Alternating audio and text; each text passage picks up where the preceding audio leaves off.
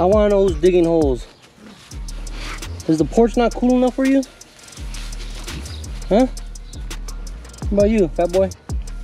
Hey guys, welcome back to the channel. Today I want to talk about limit straps.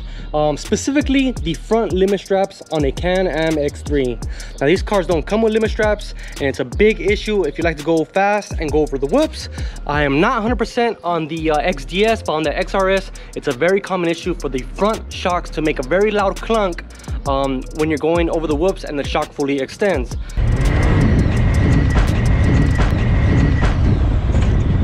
Now, if you have a Can-Am X3, XRS, XRC, or any of the 72-inch models, even an XMR, and you hear a clunk from the front suspension, it could be one of two very common things on these cars.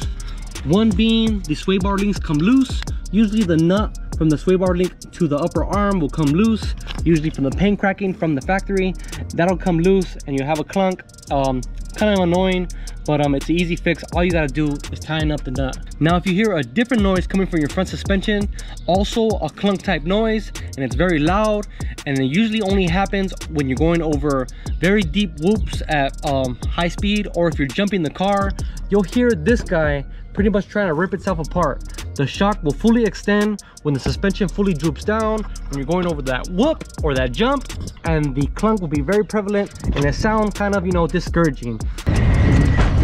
So my recommendation is go get yourself some limit straps, and I recommend Shock Therapy limit straps. And the reason I recommend Shock Therapy limit straps is simple. All the products they make are amazing.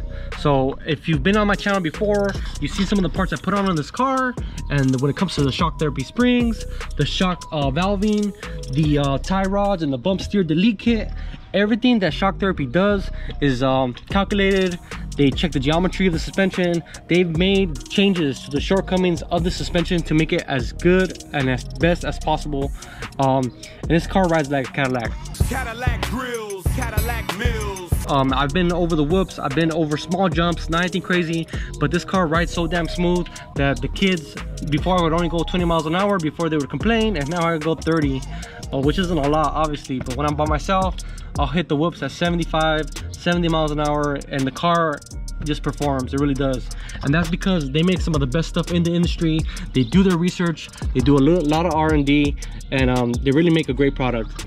So that's what makes these awesome. The shock strap follows the shock from top to bottom against the shock body, causing the shock strap to be as efficient as possible, and there is no deflection.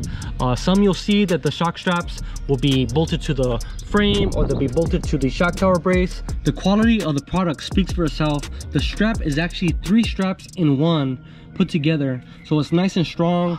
The way it bolts to the lower bolt there's a spacer that keeps it away from the spring. At the very top there's an adjustment, so you can keep adjusting these straps as they stretch, because they will stretch. The shock tower, the shock body mounting point is aluminum machined, a beautiful piece of art. And these things are just quality. With everything they make, just like these tie rod ends here, they're just quality pieces and they look amazing. So everything that Shock Therapy makes is I highly recommend, and definitely these limit straps are a big giant reason that this car rides like a dream. All right, so the front shock straps are a must-have. The rear shock straps, on the other hand, I would say are not needed. And Justin from Shock Therapy says this himself. If you have the stock wheels and tires and you're gonna keep the stock wheels and tires, you don't need these straps. The shocks have enough damping in them where you won't get a clunk and you won't have that kind of issue. If you run 32s, you start getting into heavier wheels, or if you run aftermarket suspension in the rear that's heavier, then you get to the point where you might want to run in these straps in order to save the CVs and the axles, and also to avoid some possible clunks that may come with putting more heavier components on the vehicle. But the fronts for sure are a must-have. Whether you're stock, bone stock from the dealer, you're gonna want those limit straps. The rear ones, put those on your bucket list. All right guys, short video. I washed up the car in the morning, and now I'm gonna show you guys some footage from the whoops from Johnson Valley. Check it out. Like, comment, subscribe. Let me know what limit straps you've got and how they're working out for you. And yeah, see you guys next time.